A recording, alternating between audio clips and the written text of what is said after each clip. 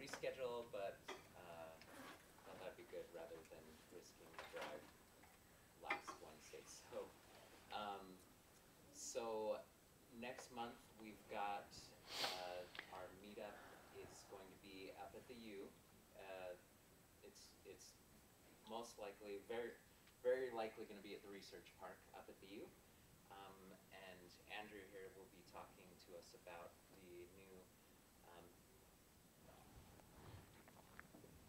the documentation packages, or yeah, is that stuff that's coming out of the documentation efforts that I've been doing. Awesome. So that should be a really good one. We've got today Candace Berrett from BYU speaking to us. I think Candace started as a professor down at BYU when Your last year, my yeah. last year there. So I sadly didn't get to take any classes from Candace, but she is specialized in spatial statistics, something that I personally wish I'd had more of, and maybe that's why you're here to get more introduction to that. So if you have any questions about future meetups or want to volunteer to present in a future meetup, you can go to the GitHub page. It's just github.com/slc-rug for Salt Lake City R Users Group. If you create an issue on there, you can suggest a topic or you can volunteer to present a topic in the future. And we love volunteers. So with that, I'll turn the time over to Candace, and then usually just leave 5-10 minutes for questions after. So maybe like until 1:45 or 10:02? Would be great. Okay, 1:45. Okay. 10:02. Okay. Sorry, I didn't ask that before. So let's welcome Candace. Well, I appreciate Mark inviting me. It was good to put this together. I don't actually often use R packages for spatial statistics, so this is kind of introduction to R, and then a good learning opportunity for me too. I've done stuff in R packages for spatial statistics, and so that's what I've pulled together for you guys. I did post a link to these slides online. I posted all of the data that I use is up on my BYU's been using Box instead of like Dropbox, so up on my Box page, so that you could download the R Markdown file and run this yourself. Some of the things I ran separately and then posted the R output up to Box, just because it takes a while to run. So then if you want to compile this, it won't take so long. Just as kind of to give me a heads up on how, or to give me some idea of how much kind of introduction to spatial statistics I need to talk about. How many of you guys have heard of like a variogram? A little bit, okay. Okay, great. I think I've hit this at the right level then. So you guys know more about R than I do, but I do know a little bit about spatial statistics. So I'm going to first talk about 3 types of spatial data. Then I'm going to do some common spatial analyses in R, specifically prediction/kriging, and then I'll touch on accommodating large data. I have a feeling that many of you guys deal with a lot of data, and so I've touched on a couple of packages that some of my friends have worked on to accommodate big data, so hundreds of thousands of data, maybe not millions of data. So large-ish is what the ish is. So the first type of data that I have here is geostatistical point reference data. I think this is the most common. So what it is you go out, you fix a point, and you measure data at that point. So the location is fixed. This happens a lot in weather and environmental data. Here I've plotted, I'm going to use this data as an example. This is just PM 2.5 measurements. The square root of PM 2.5 tends to be more normal, so I've plotted the square root. This data, I just picked one. We averaged it. We were using this for a different project, and so we averaged it for like 2 weeks of data. So that's why there's some NAs here, is because for that particular 2 weeks, we didn't have observations. But you can see that, anyway, the measurements are scattered across the US. So we'll look at that. The other type of data that we're going to look at is areal data. Areal data is just counts across or measurements across an entire region. So this comes up a lot in health data, where you're looking at like counts of cancer in a specific region or whatever, or by county, or demographic data. They have a lot of data by zip code or county in the U.S. This specific data this is Malawi, and this is like the percent injured in the last 2 weeks from when they took the survey, is what we're looking at there, and we'll look at that a little bit later. The third type of data that we're not going to spend a lot of time on is point pattern or point process data. This is where the location is random. So an occurrence of, so we have this RSV data, and we actually had to simulate this. I'm sure you guys are aware of, at least IHC people dealing with privacy. And so we simulated this given the data that we were looking at. And just looking at this region in Norfolk, and the occurrence of where an RSV case, an infant RSV case, pops up. Yeah, so the location isn't, we don't go out and specifically look at the location to see if right here did a child have RSV. We go out and we find out where, or the person reports where the RSV pops up. So the location is what's random, not the response. Although they also have there's marked point pattern data where we have like covariates or variables that correspond to the random location. So I highlighted the packages. This page right here, let me see if it will even, yeah, it won't pop. Sorry, I don't have the internet here. I didn't think about that. Sorry.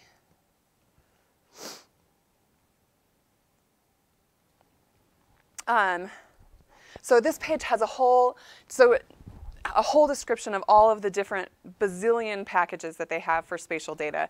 Whether you want to measure dependence or predict or model clustering with point pattern data, you can go to that webpage and it will tell you kind of packages that you can use. The packages that I'm going to use here are listed here. I've commented this one out because I need to load it later because it has a function that's the same as in this package. Anyway, that's why it's commented out here. I'll load it later. And I've tried to comment so that if you guys are looking at these slides later to figure out what you want to use them for, you'll have kind of some idea of what the packages are used for. Certainly, we're going to touch on just a couple functions in each of the packages, but many of the packages have a lot more functions that they can use. I did include this just as an FYI, what I use for plotting. I'm sure you guys have a much broader knowledge of the best packages to use for plotting things. So the first thing I want to talk about is spatial prediction, or what they call kriging. Kriging does have a specific definition, but nowadays it's just used to mean prediction. And so I'm using it loosely here to mean prediction. So when we're kriging, we make use of Gaussian processes to predict at unobserved locations. We're going to interpolate, but rather than interpolating linearly, right, taking 2 points and then just kind of averaging between the two as we go, we want to model that using dependence, this covariant structure. And then the other thing, right, with statistical models is that we get to model the uncertainty as well. But how do we model that spatial dependence? How do I model the degree to which I'm going to, so if I have 2 points, this point should be more similar to this point, but by how much, right? And so we expect that values close to one another would be more similar than values that are far apart, measurements. And so because of that, 2 points that are really close to each other are going to be really highly correlated. But then as we go farther away, so more correlated, which means smaller variance. And then the farther away they get, they'll be less correlated, which means larger variance. Okay. And then at some point, that variance levels off. So it doesn't matter. The temperature here in Salt Lake and the temperature in Florida are just as uncorrelated as the temperature in here and the temperature in Puerto Rico, even though it's farther away, right? They aren't correlated. some correlation, I don't know. Some common assumptions that we make is stationarity, so that locations that are h distance apart, no matter where I am in the space that I'm interested in, they have the same correlation. These 2 points have the same correlation as these 2 points. Okay. And then isotropy means the distance is the, the direction, so that these 2 points have the same correlation as those 2 points. Okay. Now, there are plenty of cases where these assumptions aren't going to be met, and I'm not going to focus a ton on that. A lot of the packages that we end up using end up accounting for, just by default of the methods they're using, account for non-stationarity and anisotropy. So when these assumptions aren't met. But they're the basic kind of assumptions that we're going to make when I'm looking at the equations. So a very general spatial model. I've tried to write it out generally so we can talk about it in a different couple of contexts. But y is the response that we're measuring. Mu is some mean process. It could be a regression, or it could just be a constant mean observed at location si. And then omega I is going to be my spatial noise, my spatial dependence.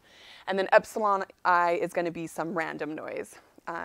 Sometimes we don't include this random noise. We just think that all the noise, or we don't think it, but we model it with just our spatial Gaussian process noise. But I've included both of them here. So we're going to model our omega then has a mean 0 and then some spatial dependence. And then how we pick this dependence structure is what I'm going to talk about next. So the classical approach to picking that dependent structure is to compute a variogram. Certainly there are a lot of ways you can do this. Kind of as a modeler, this is a nice way to do it because we have some support that says the dependent structure that I've chosen and fit is the best for my data. So the empirical semivariance, they model. It's an empirical variogram, but we modeled half of the variogram, and so we call it semivariance because it has better fitting properties. We take our data, all points that are h apart. So all of my points in my PM 2.5 data. Let me go back here. So all points that are this distance apart, here maybe. Here, right? We take all of those and then we compute the squared difference between them. And we do that for a lot of different distances. So the measurement at those 2 points, and we square those. And then we take the average of them and divide it by 2. Okay, so all points h distance apart, we average them and divide by 2. And then we do that for a lot of different distances. Okay, and so what I'm looking at is it's this variance type thing at different distances apart. And so what we want to see is that as distance gets farther, my variance increases, right? And then it levels off at some point, okay? So here, just some, I think part of what I wanted to do with this was expose you to language that is used in those packages. So if you go to use a package, you'll be familiar with what those terms mean. So the first term here is this nugget. Now that's going to be the variance of that epsilon, that random noise, that I can take 2 measurements at the same location and they won't be exactly the same. There'll be some variance between the 2. That's a pretty common assumption, but certainly there are reasons maybe not to include a nugget. Sometimes estimation or fitting can be kind of problematic to fit the nugget as well. The sill is kind of where the variance levels off. This is going to be called, the nugget is called tau squared in most packages, and the sill is sigma squared in most packages. And then the range is where our variance levels off at. So this particular function or dependence structure is called an exponential, but there are several. So this one is the exponential. If you've heard of the Matern correlation structures, Matern can be quite flexible. They have this extra parameter called kappa, and if you set kappa equal to 0.5, then you get the exponential. I think it's, a lot of people actually do this. They say, oh, I'm using the Matern because it's so flexible, and then they set kappa equal to 0.5. But really, it's just the exponential when they do that. And they know that, but they're trying to sound like they are being more flexible than they are. Okay. The Matern, that one's our dashed line right here. This is our Gaussian, and so it's a lot smoother process, so the dependence will last a lot longer. Okay. The spherical is another common one, so the decay happens quite rapidly, and so the range, your spatial dependence range won't last as long. The wave, I've never seen it used, but I think it's a fun function for dependence, that you have strong dependence here and then weak dependence, and then you get a little bit more dependence. So kind of how I picture where this wave one might come into play is if you're looking across the United States, right, you come into mountains, and so that might, you know, decay, make more variance and then increase the variance again when you get over the mountains. I don't know, but it's a fun function, so I included it. All right. Certainly, also you can use just compute the empirical variance-covariance function between all the locations. If all you're interested in doing is predicting at locations you have observations, that's fine. But if you don't have observations, you need something to model that dependence at unobserved locations. All right. So this is the package GOR. And the data I'm using is the PM 2.5 data. And so let's see, I had to cut out, there's some observations that are in Alaska and Hawaii. So I've cut out Alaska and Hawaii there. And then, so this variog function is going to compute the variogram. But you have to give it a geodata object. And all it is the response, so square root of my pollution data, and then coordinates. Let's see, this 3, I've just picked a specific day or a specific time period that I've looked at. That's all the 3 is. And then my coordinates, 4, 3, because it wants longitude, latitude, and latitude's listed first in my data there. Okay, so then variog, option bin, all that's doing is saying I'm binning those. So I'm going to take the average of all of those locations that are h distance apart. Okay. And then estimator type, classical, there's a couple others. So Noel Cressy is the big, there's 2 big spatial guys, Noel Cressy and Michael Stein. And Noel Cressy wrote the book on classical spatial statistics. And so he has another one, a modulus, I think is what it's called. I did try both of them for this data, and they looked very similar, so I just stuck with classical. There's so much data here that it doesn't matter. There's, anyway, so a couple thousand data points, I think. And then plot the variogram. Now, this isn't, anyway, I'm going to show you guys. This isn't great. So we can see that we just keep increasing. And usually when you just keep increasing in your variogram, it means that you don't have a fine enough distance. So you haven't, you either don't have data that's at fine enough distance, or you've binned too much. You've made your groupings too big. So I've printed out the variogram. So U is the midpoint of all of the H's that I'm looking at when I bin it. Okay, so all of those H's, the midpoint of that first one was 2.17 of those distances, and then 6.53, etc. So you can see it corresponds to where I'm plotting this variogram. V is what was computed, the variance, so it's the y-axis. And then this N says how many of those pairs are in this clustering here with the midpoint 2.17. And this one has 45,000 pairs of points. So we have a ton of data here, and so we can probably, rather than take the default breaks that they've done to bin this, we can actually change the binning. And so it shows you the standard deviation, the bin limits. I'm not sure what the indicator is for. Sorry about that. There's more that didn't get printed. So instead of taking the default, I'm changing my UVec to have 100 breaks in it. And then you can see we're leveling off here, and then we're increasing again. Now this is an artifact of the smaller sample sizes in those pairs now. So here I've printed out the N here. And so you can see this point right here only has 2 pairs I'm averaging over, right? And as statisticians, right, we need at least 30. So I want to cut off maybe these ones. In practice, it's common to take the first half.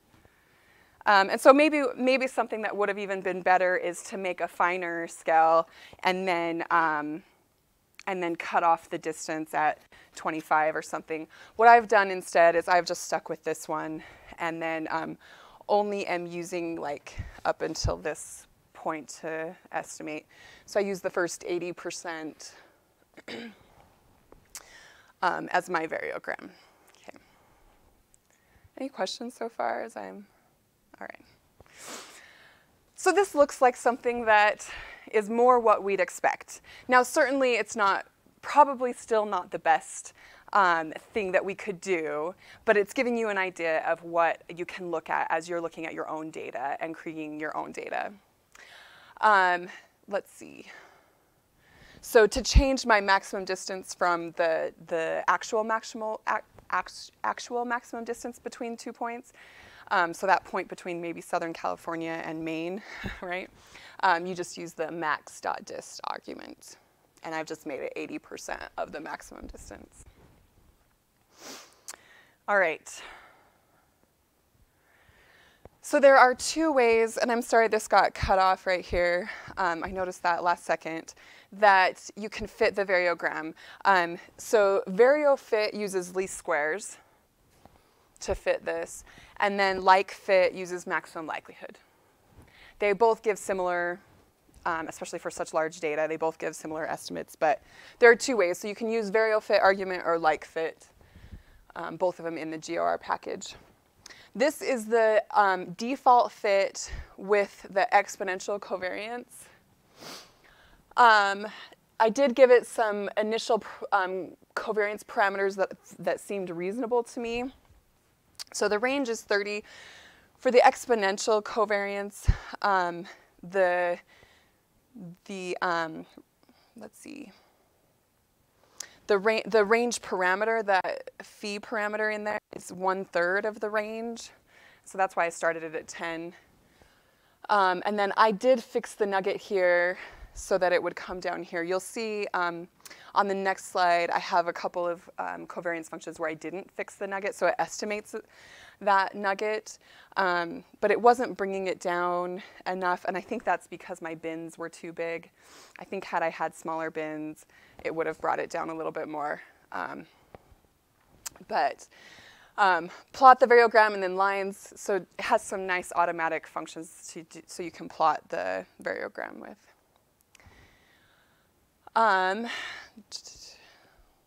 Here are my estimates. So it's fixing my nugget, 0.1, my tau squared. Sigma squared is my SIL, so kind of where the variance levels off for the rest of the spatial dependence. And then my phi is that range parameter for the exponential covariance, and 11.3. So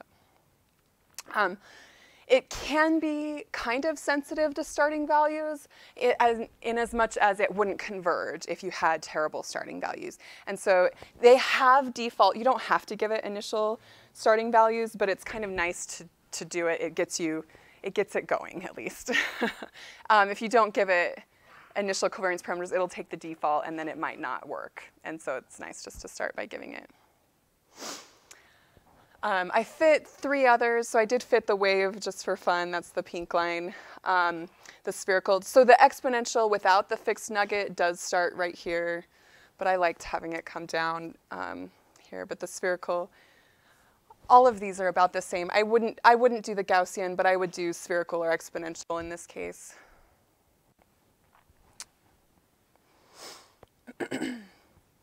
Let's see. So the next, let's go to this slide. So this slide has the kriging.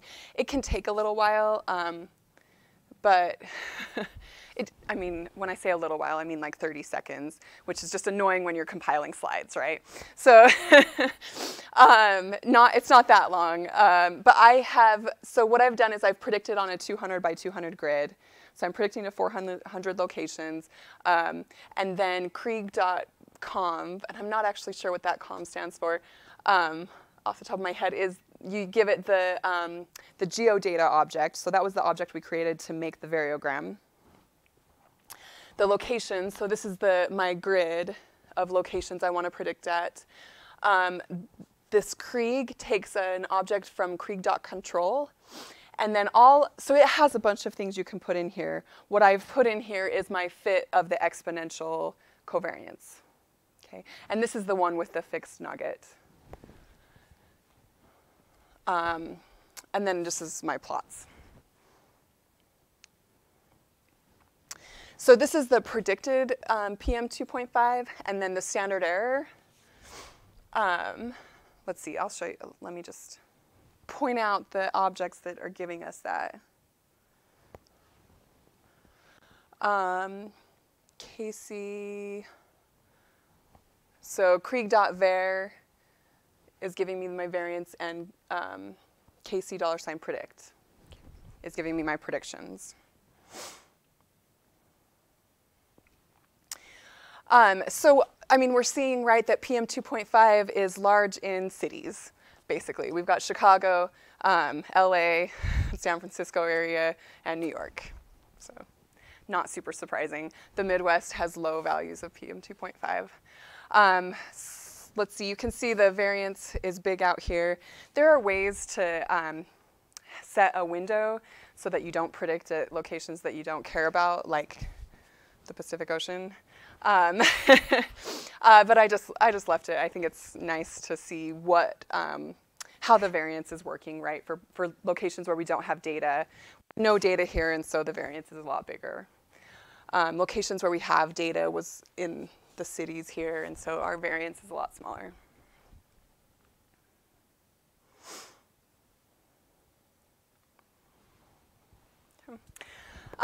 So one thing that is actually really common is that you'll see linear trends. You'll see that the more north you get, the larger it gets, or the more north you get, the smaller it gets, or the farther east you get, the larger it gets, et cetera. So you'll see these trends in space, and so they have these options in your krig.control when you're predicting or fitting the variogram. And so to account for a longitude and latitude effect, or a northern or eastern effect, this data doesn't really have, maybe we should fit a spline there, but it doesn't really have that correlation we would expect to see if it were a problem. I fit it here just to show you guys that you can. But what you would want to do is say, okay, trend.d would be first. First means that I'm just going to have a linear effect on longitude and a linear effect on latitude. Second means I'm going to include an interaction between those two. So just our first and second order trends. And then trend.l is predicting the trend that you would want to use for predictions. Okay. I did include, so these are the predictions using longitude and latitude as covariates. I used just the first order trend, and then I plotted the difference between ordinary kriging, so that was the first plot, the first picture. So it's this picture minus the universal kriging, so minus this one, and here's the difference. And you can see there's some difference. They're pretty small though. So the scale for the square root of PM 2.5 is 2 to 4.6. So this difference is pretty small. But just as a heads up that you can account for that using these functions. So GOR also has a Kriging.Bayes function. If you want to take a Bayesian approach using GOR, I'm going to show you a different package for Bayesian modeling or Bayesian kriging. You can only model the dependence for range over which you have data. So sometimes you'll see those variograms just increase, increase, and increase. And really what you're seeing is I don't have data that's close enough together to capture what's really going on. So PM 2.5 actually doesn't have that big of a range. It actually tends to die off. I can't remember what my colleague said, but it's really concentrated around the roads, and so probably we've not fit the best model. They have land use regression models that account for like urban and things like that, and that's actually what we did to predict that data, rather than just using neighboring observations to predict it. Let's see. You can always account for more trends.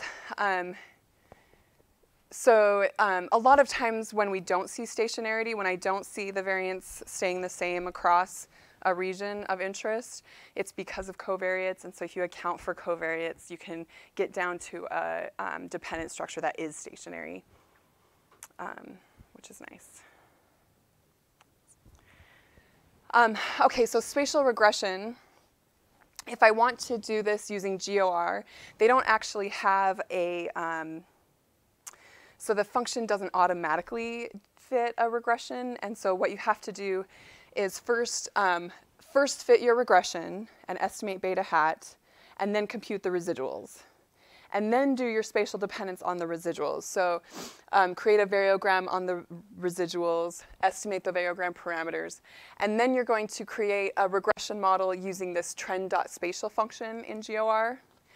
And that's just the same way that you do other trends in our linear models. And then you would do the Krig.conv with the mytrend in trend.d and trend.l. Okay. So I'm going to use actually a different package, and we're going to do Bayesian spatial regression for this next data set. So I have temperatures across Utah. When I predicted, I just predicted on the range of the data. So we're going to cut out some of Utah in our predictions, just as a heads up. But I'm going to predict over that region. You can see that, we've got higher temperatures here, some low temperatures here, etc. This is October 10th, 2009. Again, I just picked a day. Elevation is sometimes related to temperature. As we know, if we hike up in the mountain, it gets a little colder. So I'm going to use elevation as a regressor. So the function that we're going to use is SP-Bayes. This is from the package SP-Bayes, sorry. The function I'm using is SPLM. So just fit a linear model. And it assumes that you're going to use conjugate priors. And so it does have a couple of other options for your priors, but really what this wants is just the parameters for your priors. So tau squared, again, is the nugget, right? So tau squared was the nugget in GOR, and so the author of this package has tried to keep it similar to that. So tau squared is your nugget, sigma squared is the variance parameter for your spatial dependence, and then phi is the range parameter. And it uses a uniform, N itters, number of posterior draws, your starting values for the MCMC tuning parameters, and then the actual model. The model is, so I've used elevation, and then I've used latitude and longitude, or longitude and latitude as covariates. So here I've just plotted the theta, or the covariance parameters, the trace plots of those to make sure that we're converging. Beta, the posteriors are conjugate normal, and so so they don't automatically plot those. They just plot the trace plots of the parameters that would maybe not have converged. We're doing okay. Okay, then to actually estimate my coefficients, so you can predict from that without without having to look at even your coefficients. But I wanted to look at the coefficients and see what those looked like. So you have to use this function SP_recover. This is the model I just fit, that MCMC object. And then the starting object for the value I want to look at. So you'll see I didn't actually converge right away. This tau squared took a while to get into kind of its posterior distribution. So I started at the 10,000th iteration, and then I took every 100th.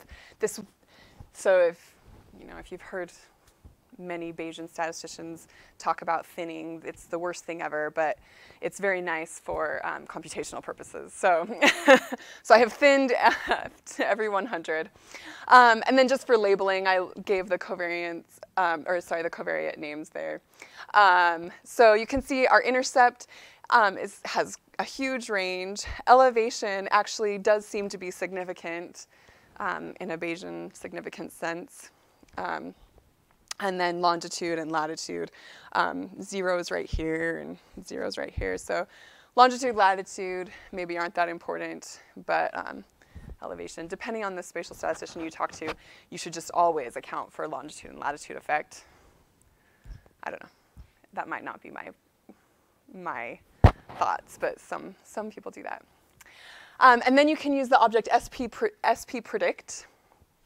And you just plug in your object and then the prediction coordinates. So I've predicted on a 100, nope. Where does it say? Prediction coordinates. I must not have something that I'm looking at. Anyway, I'm predicting on this grid here, just like I would otherwise. And then I'm getting posterior samples starting at 10,000 and thinning every 100, just like before. And then, so what I've got now, so this pred.temp is posterior draws from those location predictions. So posterior predictive distribution, right? So this would be draws from the posterior predictive distribution at each location. And so I'm just plotting the mean here. This is the posterior mean, and this is the posterior standard deviation. The mean ranges from 10 to -15, and the standard goes all the way up to 10, standard deviation. So certainly we're not doing the best that we probably could here. Yeah. Anyway. But, the location, this is where we have data, right? So where the standard deviation is really low, we have data there at those locations. Oh, one other thing is I automatically fit here an exponential covariance. And I didn't do a variogram, I just fit the exponential. So, probably we maybe could have done better had we looked at the variogram for that one. Some SP Bayes notes. So if you don't have normal data, you can use a GLM. That function works really well. Multivariate linear model, multivariate GLM, misaligned data. So sometimes you have data that are observed at one location and you want to match them to data that are observed close to that location. So a misaligned object. A dynamic linear model for spatio-temporal data.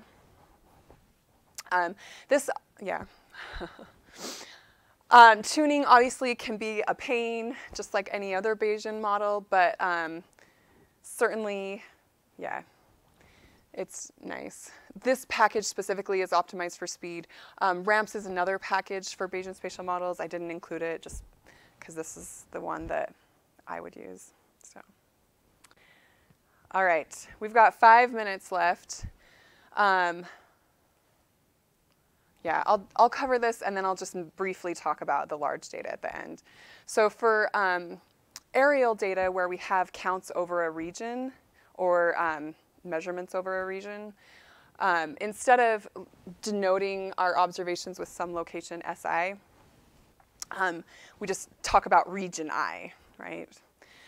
And so instead of modeling this sigma using a variogram, we don't have specific locations to take correlation of using distance, right? And so instead of using distance, we use this neighbor structure. So if you've used time series models, they do like AR1, and so we're going to use the same idea, these autoregressive models. So here's my location of interest. Then I'm going to consider anything that shares an edge a neighbor to it. And I'm going to predict based on these, conditionally based on these neighbors. If you have a second order neighborhood structure, then I would also look at corners. Often our data aren't on a grid. And so one way to define neighbors is we share a border, or we, share a border is maybe the common way. K closest neighbors using centroids, or any regions that are some specific distance apart based on their centroids are less than some distance apart. This is what I'm going to use for the Malawi data that we had looked at. Then what I do is I say my location, my open dot circle, conditioned on these locations with the closed dot circles, has a normal distribution that's some weighted average over those observations. Okay. And then some variance. This weighted average is usually some correlation value, rho, and then where one, so divided by 1 if it's a neighbor, or sorry, times by 1 if it's its neighbor, divided by the total number of its neighbors. So just this weighted average. And then the variance is usually some common variance among all the locations divided by the number of its neighbors. So this is the SPDEP package. I didn't write that up here, but the SPDEP package helps us define our neighborhood structures. I removed these because we don't have, one is like the entire country, and another one represents an island for which we don't have, two locations for which we don't have data for. So that's why these are getting taken out there. So D near nay is an object that's saying, I'm going to look at longitude and, oh, I'm so sorry, this got cut off. Longitude and latitude, and then all locations that are some distance less than that apart. This is longitude and latitude of the centroid of the region are going to be neighbors. And then, so here's, I wanted to plot Malawi so you could see it. I could not figure out how to plot Malawi on top of my neighborhood object. But here's my neighborhood object where you can see this guy's neighbor is this one, and it's bidirectional. So this guy's neighbor are these two neighbors. This guy's neighbors are these two neighbors. This guy's neighbor is that one, but this guy's neighbors are this one, and this one, etc. Then when I'm going to fit my linear model, it wants a list, a neighborhood list. And so that's my NB, my neighborhood, to a list W structure. And then I just fit my spatial auto linear model, so autoregressive linear model, using my response variable, all injured. And then I'm using these covariates, poverty, distance to school, food as a proportion of income, mean house income, electricity, the proportion of houses in that area that have electricity, my data structure, my list, my neighborhood structure, and then the family I'm using. So car is really common to use. Yeah, there's also SAR. Here's my observed data, the fitted values, and then I plotted the residuals.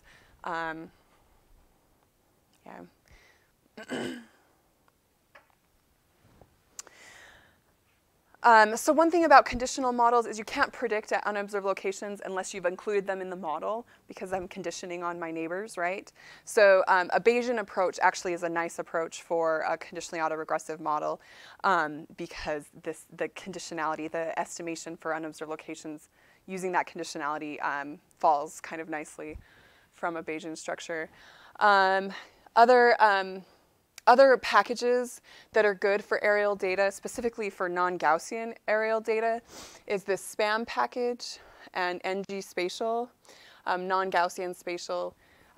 This non-Gaussian spatial actually accounts for confounding, so between the covariates and spatial dependence.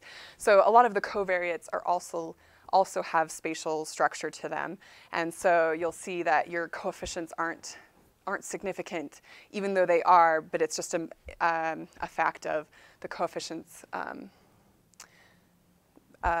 being correlated with spatial dependence.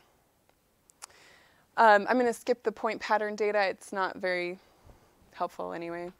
Large-ish data, it's so fixed rank kriging, so we reduce the rank.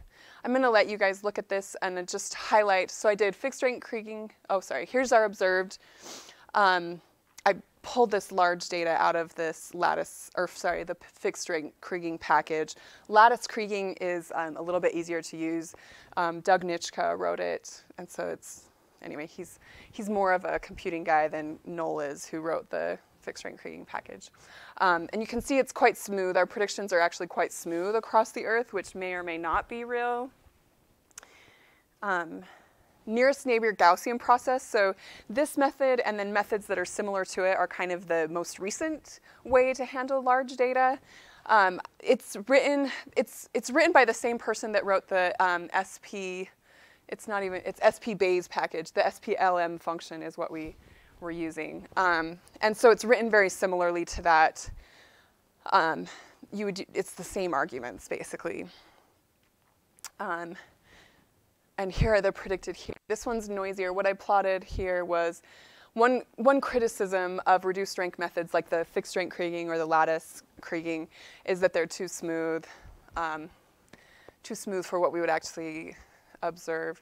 But the nearest neighbor Gaussian process allows for less smoothness. Matthias Katzfuss has done a little bit more on this conditionally handling large data. All right, so this was just a very brief overview, a very topical overview, I guess, of prediction for spatial objects. I didn't even give you guys the best prediction, right? It was just, here's how you would predict. But hopefully I've given you guys methods for how you can look into some better predictions. Certainly there's always going to be depending on the time you can spend on it, the money you can put into it, there's always going to be a better approach, right? But this kind of gives you at least a starting point for if you're going to head out and do some spatial prediction. Certainly, just like with any model, even regression model, right, there's a give and take.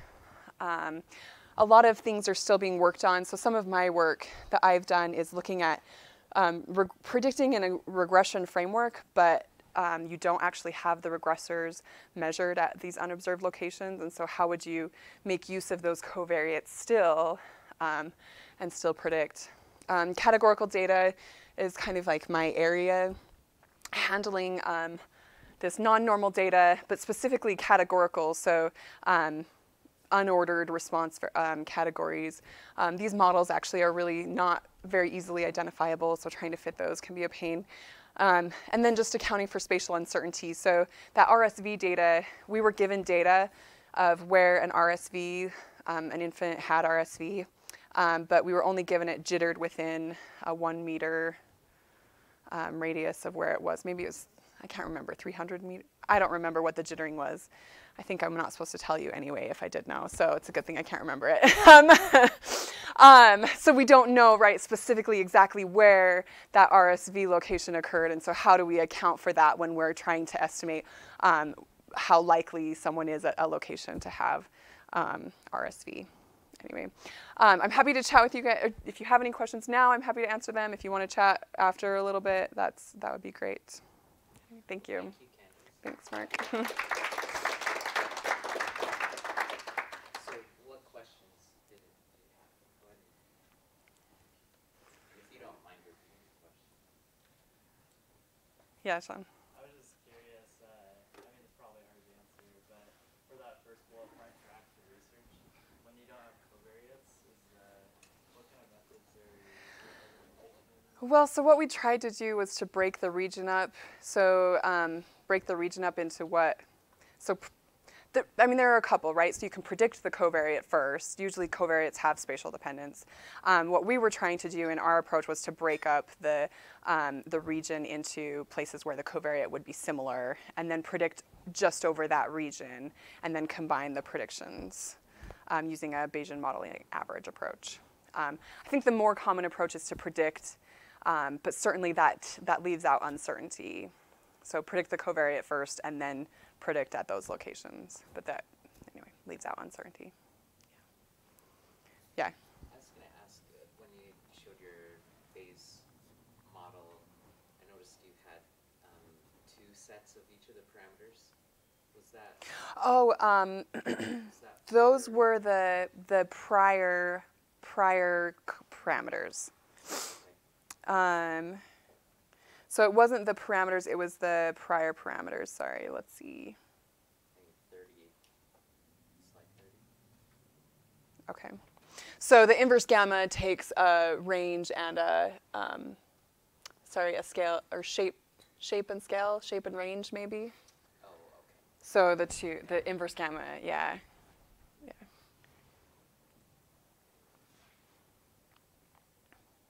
Other questions? Yeah. Other than R, what other software do you use for this kind of work? And is there stuff that you can't do in R that you sometimes need people to do? So I use R for all of my stuff. I just don't use packages for it. Yeah. I write my own functions, which, is pros and cons too, right? I know exactly what it's doing, unless it's not doing what I want it to do, right? then it's broken somewhere. Yeah. So SAS has done a ton to build up their spatial stuff. I haven't used SAS, so I don't know how user-friendly it is for SAS users. There's SAS. Yeah, certainly I have some colleagues that just go straight to like Python and Julia and that stuff. Yeah. Any other? Yeah. What are some of the methods you're looking at for categorical data? So I use a latent model, so a latent Gaussian model to look at that, and then you cut it. I don't know why I'm going to that slide where it just says that.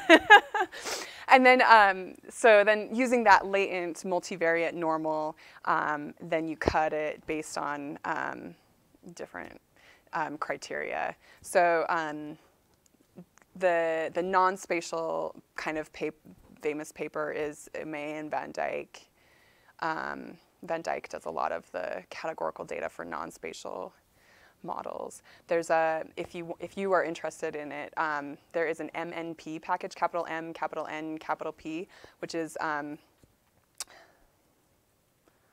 multivariate norm. I'm not sure. Probit. So it's a probit function using this latent approach, MNP. Yeah, but they don't have the spatial version yet. I've been working on it, but hard to estimate those parameters. Yeah. Well, thank you again. Awesome. Thank you. And thanks everybody for coming and for being okay with, well, I don't know if you're okay with the last minute change, but once again, next month, the 21st of March, we'll be up at the U.